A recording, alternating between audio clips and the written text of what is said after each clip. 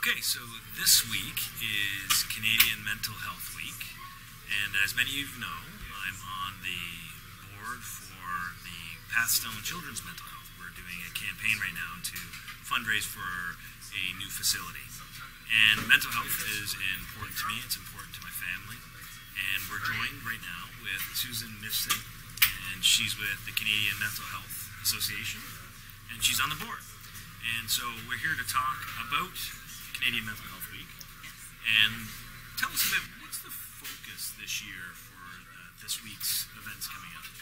So the focus this week is on boys and men and mental health. The theme for the week is Guys Get Loud.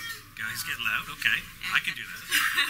And Guys Get Loud means really being able to speak up about mental health challenges, particularly for boys and men who are sometimes have the stigma associated with mental health challenges because they're taught to be strong and not cry and all of those things that can really prevent them from seeking help when they need it. So what are some of the statistics on men and young men dealing with mental health?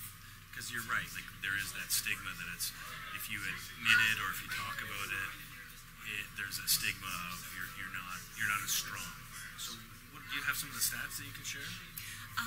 In terms of young men, certainly the rates of suicide for young men are incredibly high, particularly in the 19 to 24 age range. In terms of those seeking help, while I don't have the statistics specifically for men, it's suggested that probably about 2/3 of the individuals who are struggling with mental health challenges do not seek help.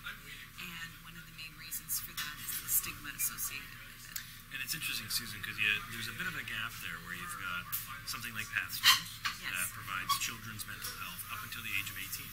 And a lot of the services that are provided by different organizations around mental health for young people stops at the age of 18. And now when you're talking about 19 to 24 and you're looking at young males, there are some gaps in services.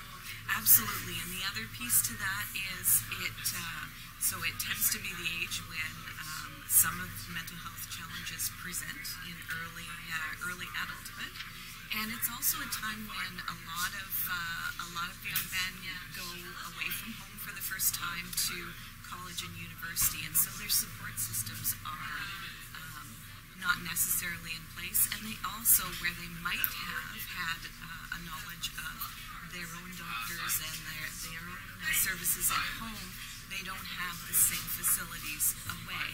Add to that the whole change that comes with going to university and being away for the first time, and sometimes you have a situation where among strangers they're not prepared to speak out about their problems. And when you look at the college and university system, and they do have supports there, but again, it's that stigma, that not wanting to admit a weakness, not wanting to admit a mental health issue. And so this week's focus is on getting loud. Yes. And so where are we going to see some of, how are you going to show that to the community about getting loud? Well, there was an event actually last week that was put on by Canadian Mental Health Association with the Niagara Anti-Stigma Committee and the school boards in particular, where we had 3 men who came in and spoke about their challenges, and it was very interesting because I was able to attend the event, and in the audience there was actually a large number of young males who actually attended the event. So clearly this was something that resonated with them, and I was really pleased to be able to see them coming out with their parents and being able to hear that message that said it's okay to seek help. And where can you get more information on this campaign and breaking the stigma? So there is certainly, through the Anti-Stigma Committee, there is Shatter the Stigma, Mend the Mind, that has an incredible amount of information.